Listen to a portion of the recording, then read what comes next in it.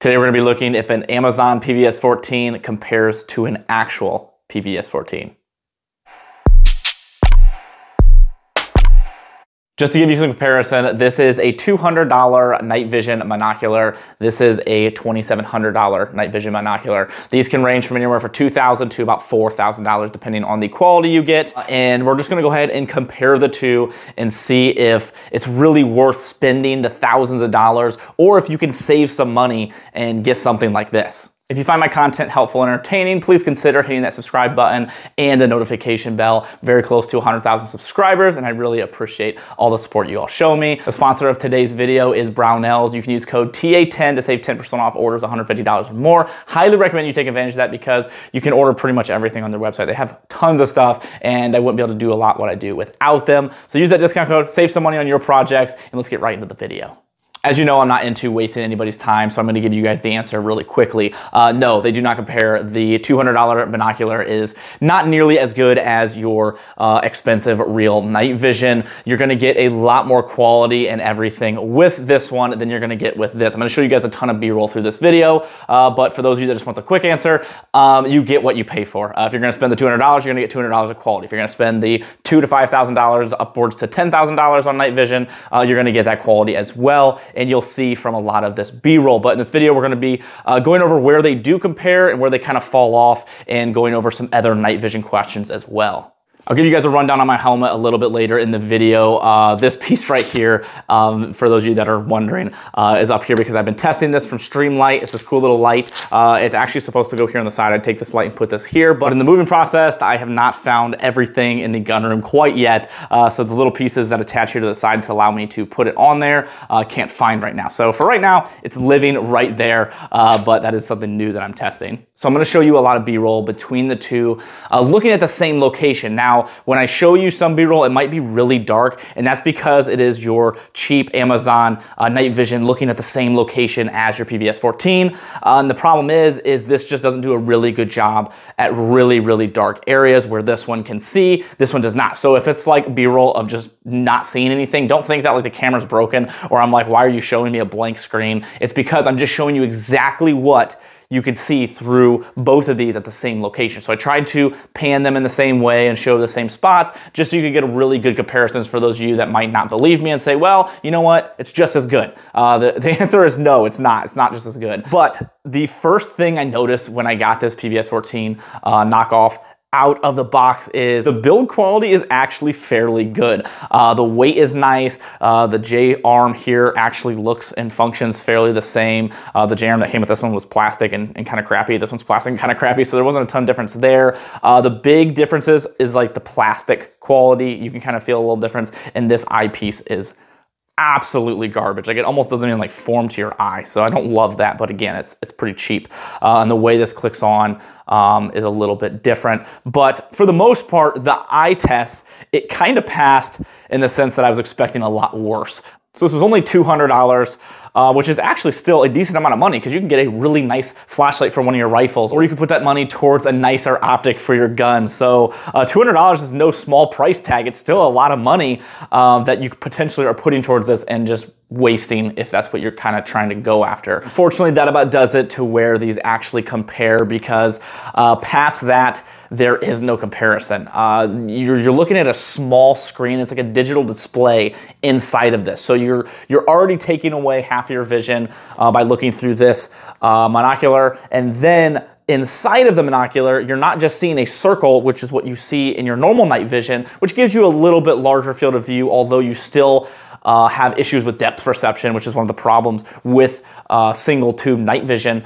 You also are now looking into a smaller size screen that is also zoomed in. So you have a zoomed in look of a small screen, and it's really, really bright. I almost could use this as a flashlight when I was turning it around and using it. I might be able to show you here. Might be able to see it in there, but it is really, really bright. Now, night vision obviously gives you a green hue, but it's not something I could like show on the ground, which I'll show you some B-roll, but it's really hard for the camera to pick up because the camera doesn't pick up things like dimly lit super well. It likes to autofocus. But I can almost use that as a flashlight as I was walking around at night because it was so bright. And the problem with that is when you're running this, it completely destroys your eye's natural night vision, which which your night vision normally does that, and it's not a problem, but this does it worse because it's so bright. It takes a little bit longer for that to come back and be able to see again. And that is one of the benefits to running a single tube opposed to a dual tube, is because you still have one of your eyes for your natural night vision. So if you have to rotate this out of the way, or you close this eye and you start using your natural eye's night vision, then you can still kind of see it without having to take this off and then wait for your eye's natural night vision to come back. Now, where this really starts to fall off and become a giant dumpster fire is the fact that in the dark areas where you want night vision, this just doesn't pick up. If you're looking at a decently lit area, it wasn't terrible. It was usable. It was something that I would be like, okay, well, I could at least use this. But I would look through it and then I would pull it off and I'd open this eye and look, and I'd be like, oh, wow, I can actually kind of just see by myself. So what's the point of using this? So really where you would want to use night vision, this isn't super useful. That's where you're going to want to get your actual PVS 14 or your actual night vision unit, because you're able to see in the dark areas that you wouldn't be able to normally see. That's the whole point of night vision, is to be able to see in the dark and be able to operate while other people can't see. And with this unit, you just can't do that. So long story short, you get what you pay for. Is night vision really expensive and probably too expensive? Yes, I think it's ridiculous. I think it's silly that to get into night vision, you're looking at like a minimum of $4,000 to get into decent setup with your helmet and your IR and all that. And you're looking up upwards to $10,000 to $20,000 if you get some nicer, more quality stuff. So I think it's ridiculous how expensive it is, unfortunately, but it's where we're at right now. And if you want to get into it, you're going to have to spend the money if you want to get the good quality stuff. So if you want this and you're dead set on like, I have to have night vision, but I only have $200, I'm telling you, I don't recommend it. I think it's a horrible idea. And what I envision is you will buy this and then 6 months later, you're just going to spend the money on actual night vision because you're still going to want it. And then you're just going to spend the money. And now you're going to be $200 farther back than anybody else that would have just bit the bullet and bought the real night vision in the first place. So don't get tricked by it. It's cool, it looks neat. Your buddy the Airsofts might have said, okay, it's just as good, but I'm telling you, it's not if you're actually gonna use it. If you're gonna use this just for fun to go out on the range and just show off and be like, hey, look how cool I am, maybe, I don't know, that's up to you. But if you actually wanna use this stuff in a real purpose or real application, get the good stuff. I have a video here on night vision, kind of the cheapest route to go. If you guys are interested, you guys can click that link and take a look at that video to help you see, you know, kind of where the minimum is. Again, it's not cheap. So if you don't have a purpose for night vision and you really aren't going to use it, don't spend the money on it, because it's not only just the night vision. You have to buy the helmet, you have to buy the IR devices. It gets really expensive very quickly. So don't get tricked by the guys on Instagram that are like, look at my night vision, look at my cool kit, and look at everything I've got. You have to buy everything I have to be just as cool. You don't.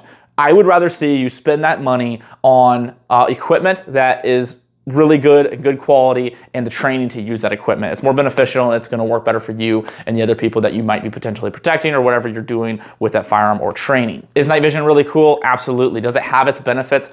100%, but I just don't want to see people spend money where they don't need to. I have the ability to use this at work if I need to, but realistically, even in my sense, I don't use this nearly as much as I thought I would. So when I originally got this, my mind, I was like, oh my goodness, I'm gonna constantly use this. I'm gonna go out and do night shooting all the time. But the problem is a lot of the people I shoot with do not have night vision. So it's not very fun for them to go out with me and shoot with night vision when they're running white lights and I'm running night vision, because when I shoot, all you hear is my suppressed AR going off every once in a while and potentially me hitting the target. And then for me, it's not very fun because if they're running white lights, then I can't even use this. So it's not very fun if your friends and people you shoot with don't have night vision. So in that sense, not super cool. I'm glad I got into it. It's cool. It's fun, but it's just very, very expensive. So I hope that answered your guys' question on, do these compare? Is it worth the cost of night vision? Should you just cheap out and try to go this route? Because there are some things that you can buy a little bit cheaper and get by with, or you're just spending the extra money for the name. So now let me quickly go over my helmet setup. So I've got a Surefire flashlight here, this one that you can switch from white light to IR, and is super beneficial for those really dark spots or down in a basement where you can't have any of that ambient light to help you with your IR device or your night vision device, so you can turn that on and be able to see at least with that IR light. Only downfall is the battery runs out ridiculously quick, but it's kind of unfortunately the name of the game when you come with those kind of things. But it's really nice because it rotates, it sits pretty flush, it's very small and compact, but so far I really like this light. I have Walker hearing protection. Should I put pelletors on? Absolutely. Is it worth it? Probably. But I did this modification probably 2, maybe 3 years ago. To my helmets. It's just a really cheap way to do it. I have a video on how to do this if you guys are interested on having hearing protection on your helmet without spending oogle amount of money. Again, it's probably one of those things that's probably worth the cost, but it wasn't something that I decided to put the money in at the time. Got a counterweight here, just got some extra batteries in there because with night vision, when you have everything extended here, it tends to weigh pretty heavy on the front. So then there's nothing on the other side. Coming around here, got a Wilcox mount, and then night vision itself is ridiculous. Like, these mounts are so expensive. I have a noise fighter mount here, and this is something I recommend to everybody that has a PVS 14, and here's why. So your normal PVS 14 on the J loop is gonna stick out a ton, and when you're walking, it can get hooked on stuff and yank your helmet back or rip your night vision off and break it.